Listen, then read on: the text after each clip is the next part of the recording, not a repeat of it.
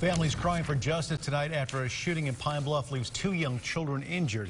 It happened this afternoon at 27th and Main Street. KRIC4 Susan Elkhorry talking to neighbors about the shooting as well as the investigation.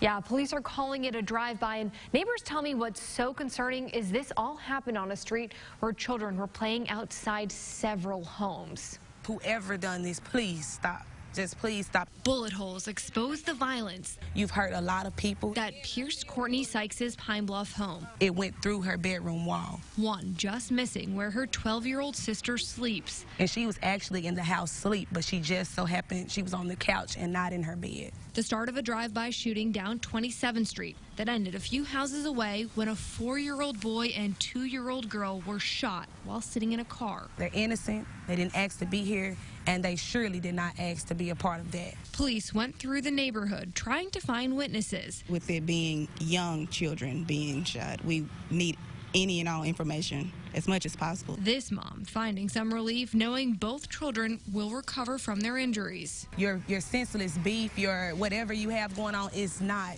that serious to take lives, especially innocent ones. With a simple message for whoever put their safety on the line. I think that you should turn yourself in for the sake of those babies. At this point, police have not released any suspect information. We do know an adult was in the car with the children, but they were not injured. Back to you.